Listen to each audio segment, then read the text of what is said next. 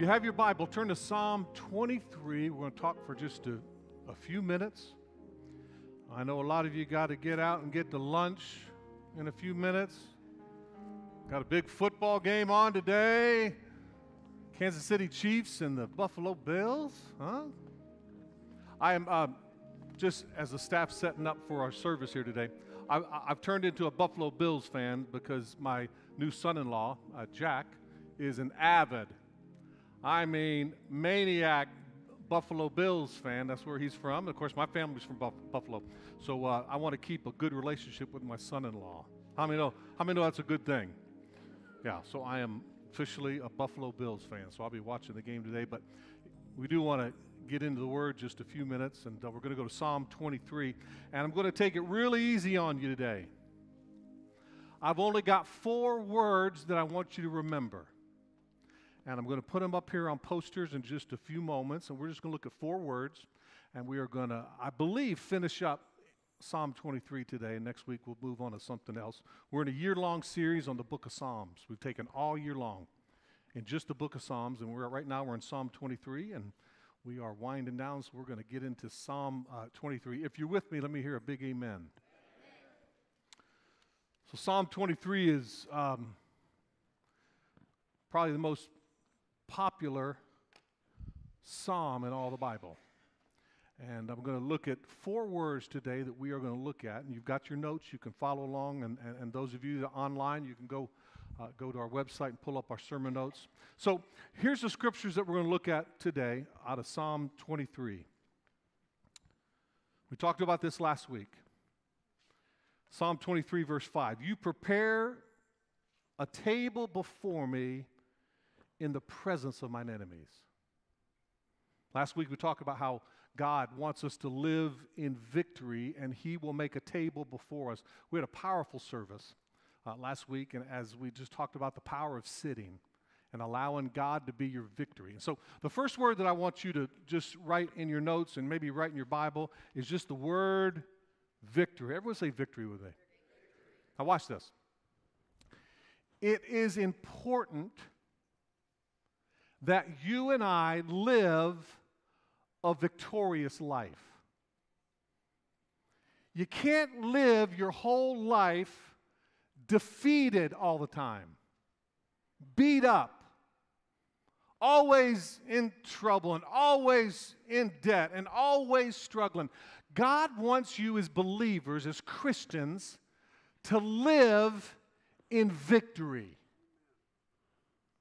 I grew up in the church.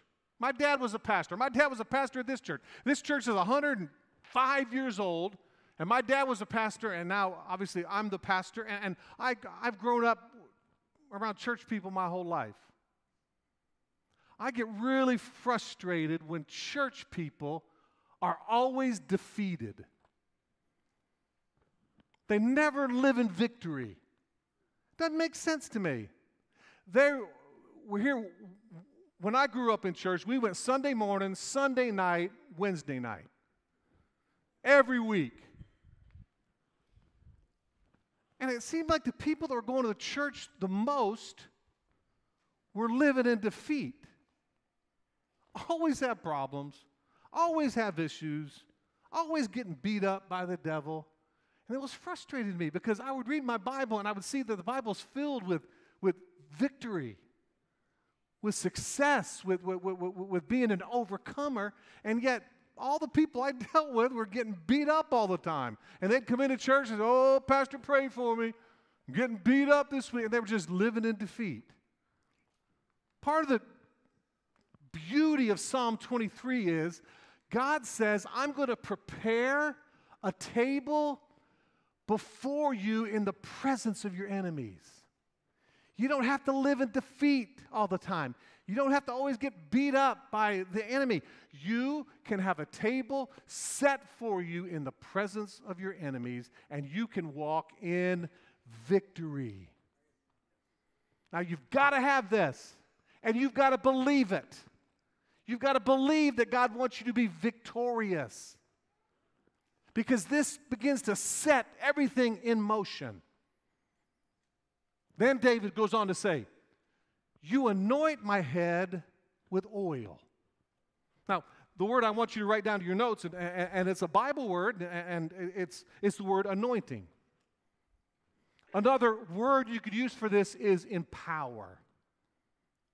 God gives you victory over your enemies, and He anoints you. He empowers you. He gives you the ability to live this life and to make a difference, and you are anointed.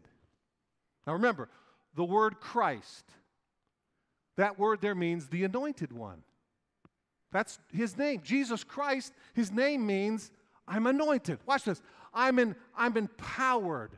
Jesus said, and it's there in your notes, Luke 4, the Spirit of the Lord is upon me. He has anointed me. And He anointed Christ to bring freedom and deliverance and change to the world. Now, if you are a follower of Christ, and by the way, how many are followers of Jesus Christ? Can I see your hand? About half of you. The rest of you sleeping. If you are a Christ follower, that means that you are anointed. You're empowered. You have the tools needed to make a difference and to make this world better. So watch this. God gives you victory over your enemies, and He sets a table before you in the presence of your enemies. He anoints your head with oil. He gives you the ability to make a difference and to be empowered. I call it the it factor. You can see it. You can sense it. There is an empowering that comes on us as believers, not just to preach or to sing or to go to church, but you are anointed to be a great mom. You are anointed to be a great dad. You are anointed to be a great business person. God wants you to be successful for His glory, and you are anointed to live that because He anoints you with oil. And watch this. It starts at the head, and it goes from the head to the heart, and from the heart to the feet. So that's everything you touch, everything you do, you are empowered by Christ, the Anointed One. I got to move quickly. Victory. Everyone say victory. Number 2, anointing. You anoint my head with oil. Now watch this. Because you are victorious, because you are anointed, my cup overflows. I use the word impact. Your cup overflows, and that is for you and for others. When you walk in victory and you are anointed, automatically your cup overflows. And if you've been with Jesus, and you're walking with Jesus, and you are a disciple of Jesus, you will automatically overflow. Who have you been with? Who have you been filled with? You show me who you hang around, and I will show you the person you have become. As Christ followers, we want to get next to Christ. We want to get with Christ, and we want His character and His anointing to be on us so that our cup overflows. See, God wants you to have a full cup, and He also wants you to overflow so you can make a difference in other people's lives. And can I tell you something? Every time you meet with your employees, every time you are engaging with your kids, your grandkids, your neighbors, your friends, there should be an overflow that comes out of you that makes a difference in people's lives. You walk in victory, you walk in the anointing or the empowering, God automatically gives you the ability to overflow and have an impact. Now, this is what I want to talk about, and I've only got a few more minutes. And I love this. Here it is. Because I walk in victory, because I'm anointed, my cup overflows. Watch this. Surely goodness and mercy will follow me all the days of my life. I call that grace.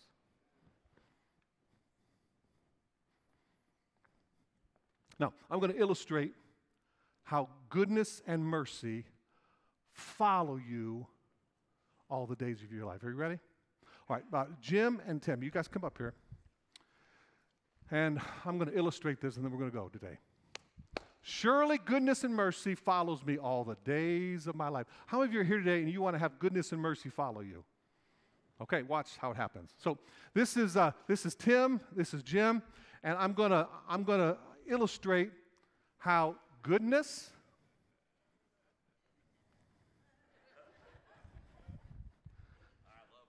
and mercy are going to follow me all the days of my life. Now watch this. Watch this. I don't follow goodness and mercy. Goodness and mercy follow me. See, your responsibility, if you want to live in victory and anointing and impact and grace, all you have to do is follow the Good Shepherd.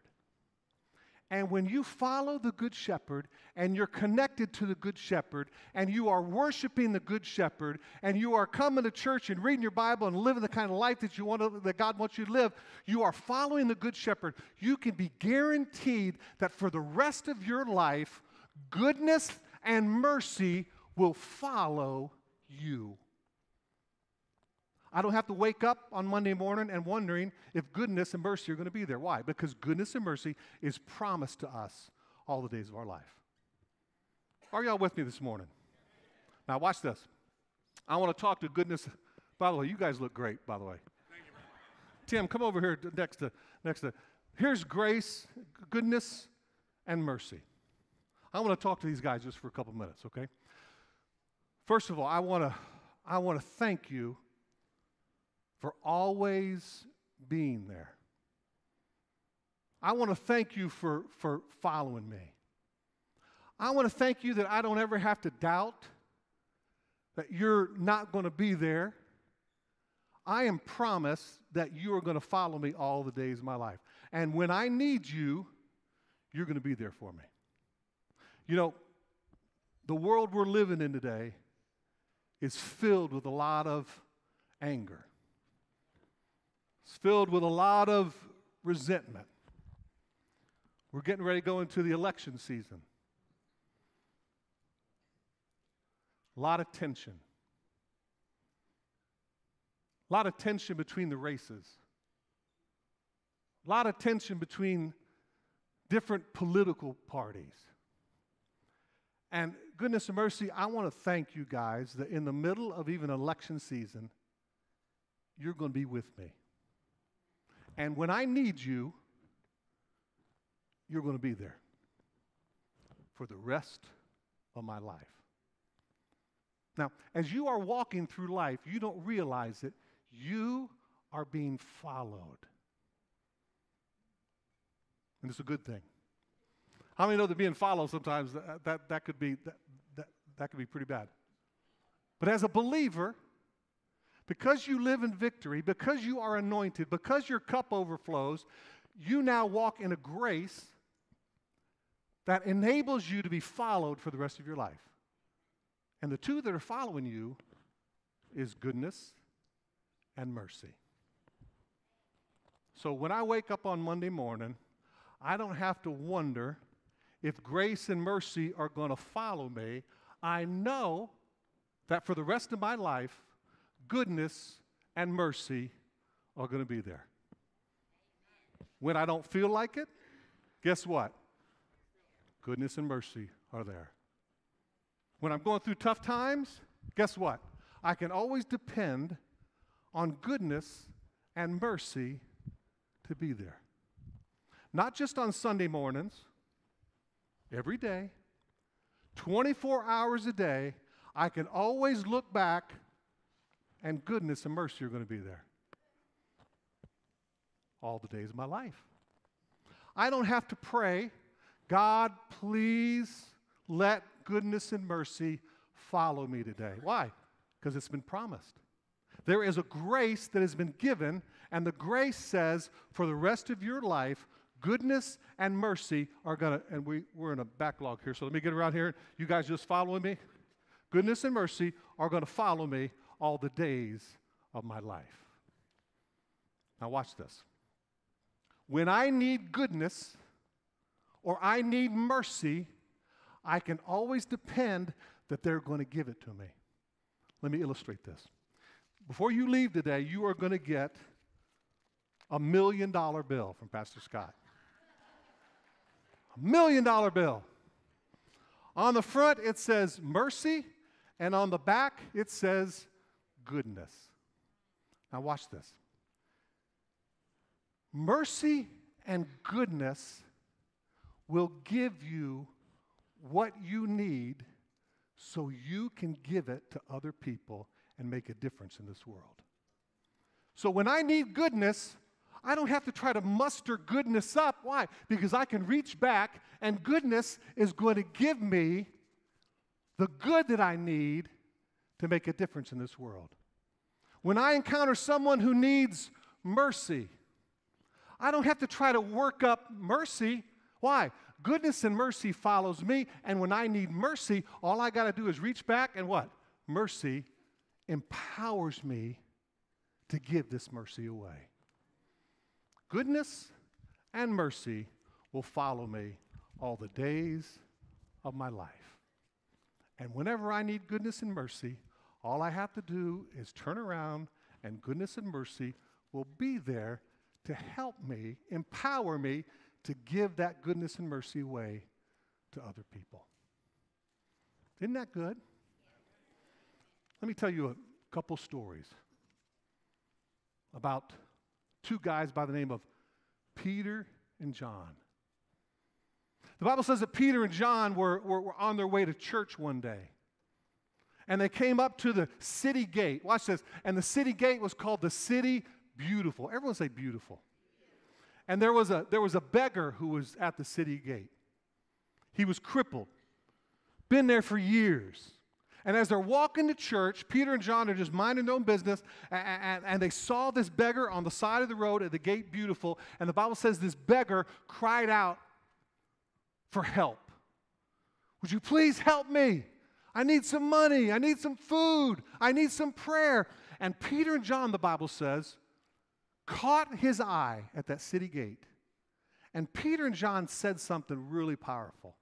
Peter and John said, "Silver and gold I do not have, but what I have I give to you." Now, the Bible doesn't say this, but Peter and John, watch this, tapped into the mercy. They tapped into the grace that was following them, and they said to that blind beggar, a man who was begging on the side of the road, "Silver and gold I don't have, but I do have mercy, and I do have goodness. In the name of Jesus, get up and walk." That man was instantly healed. Why? Because Peter and John were tapping into a power that you and I have, and it's called goodness, and it's called mercy. There's a story in the New Testament of Jesus. The Bible says he was walking through the town, and the elders of the church came and brought a woman who had been caught in the act of adultery. It's interesting how they only brought the woman, they didn't bring the man. Last time I checked, it takes two to tango, but that's another story.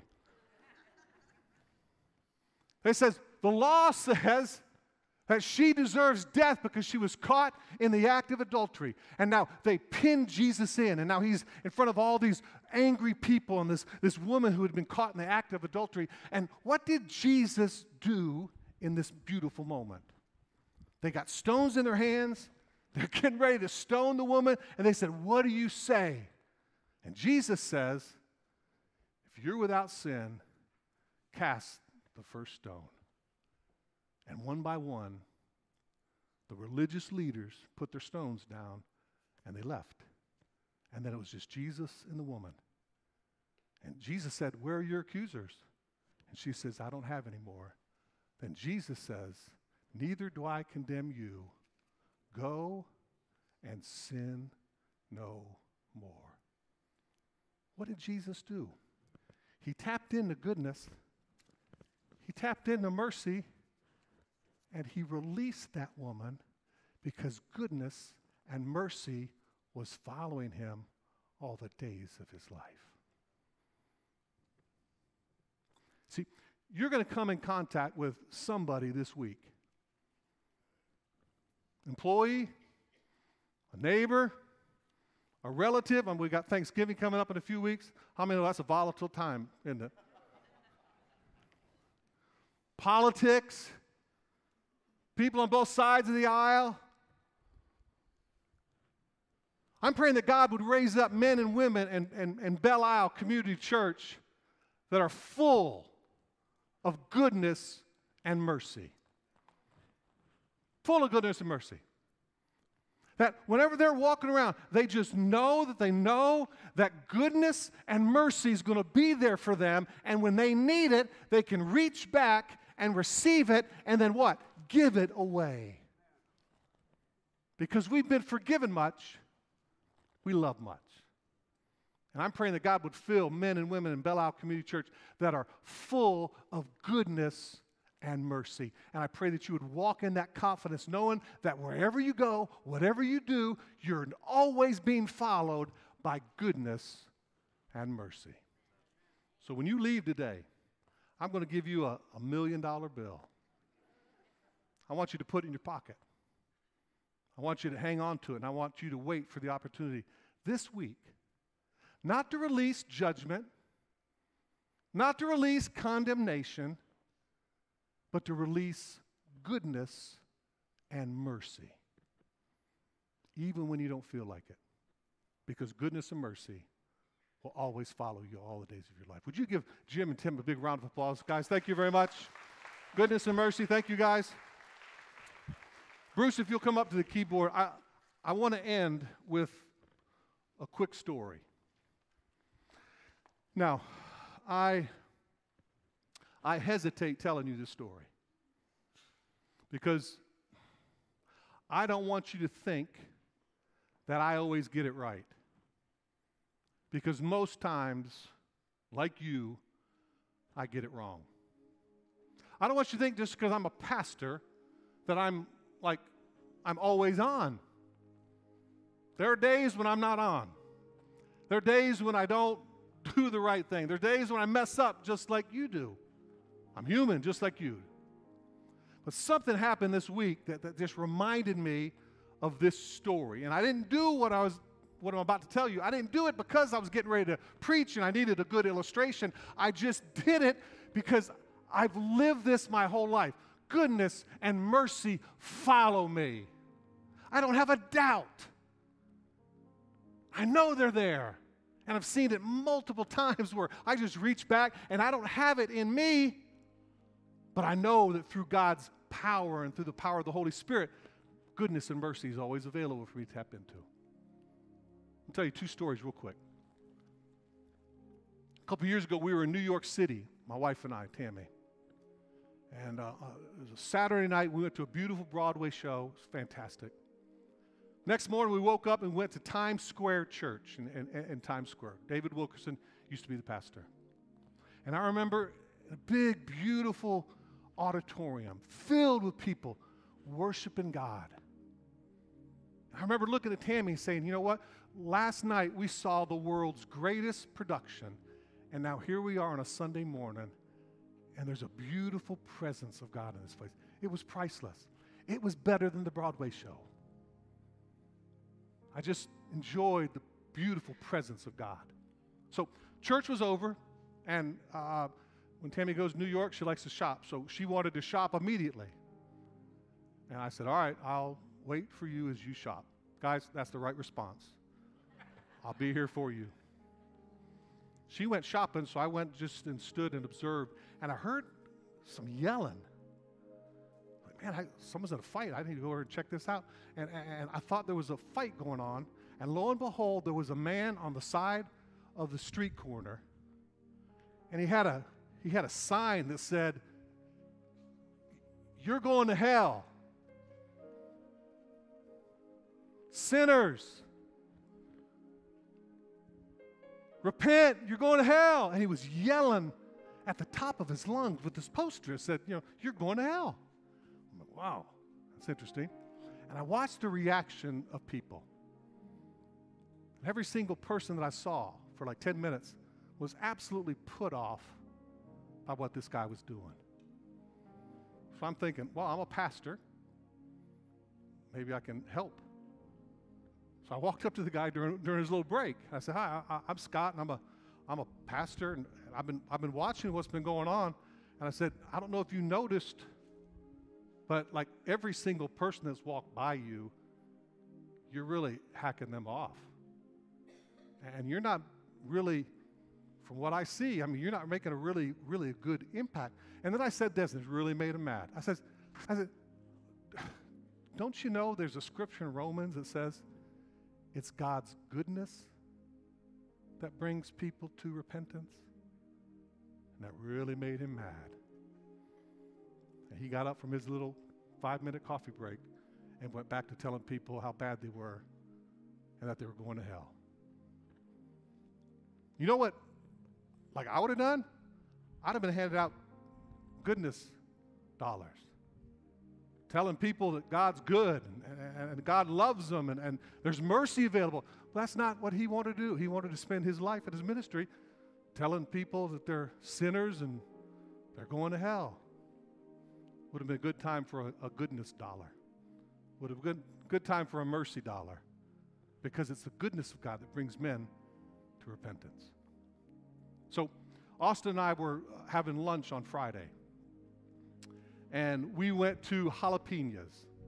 That's the name of it, in Maitland. I don't want you to go there because every time I go there, there's no one in there, and I can walk right in, and it's a great little restaurant, and I just love it. Great food. Terrell, it's better than the Mexican place we go to over here in Conway. So Austin and I were having lunch together, and it was interesting because I watched the news that morning, and I watched a segment that talked about how policemen all over the country are leaving the police force in thousands, and they're turning into firemen because they say that they're not appreciated, they're not loved, they're at risk, and so the thousands of policemen are leaving the force to become firemen. I just thought it was interesting. I turned off the TV, went to lunch, and Austin and I are having tacos and a Diet Coke, and in walked a Maitland police officer. Now, I normally don't do this, but as soon as she walked in, I felt like the Lord say to me, "Buy her lunch." It only cost $12. So she came over. I said, "Ma'am, first of all, I want to thank you for your service.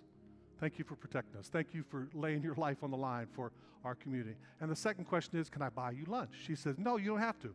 I said, "I know I don't have to, but I want to. Can I buy your lunch?" She said, "No, really don't have to." I said, "Ma'am, I know I don't have to. I want to." She reluctantly, after like 4 or 5 times, she said, "Yeah, that's okay." And I bought her a $12 lunch at Jalapenos in Maitland. You know what happened?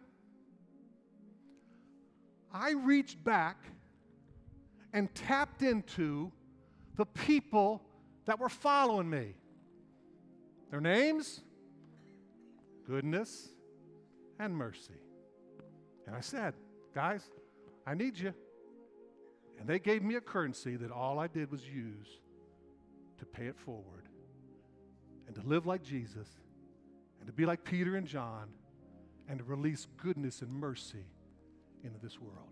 Now, I don't tell you that to make me look good. I didn't want to say the story to you today, but I wanted to illustrate how simple it is to simply allow the goodness and the kindness and the mercy that's following you to be released in the world today. There are people that are different color than you that need you to be full of goodness and kindness. There are people that you don't agree with that need you to be full of goodness and mercy. In this election season, now more than ever, America needs people that are filled with goodness and mercy. That's our calling. That's why God anoints us. That's why our cup overflows to release the goodness and mercy into this world. And God wants to use you. Would you stand up across the auditorium today?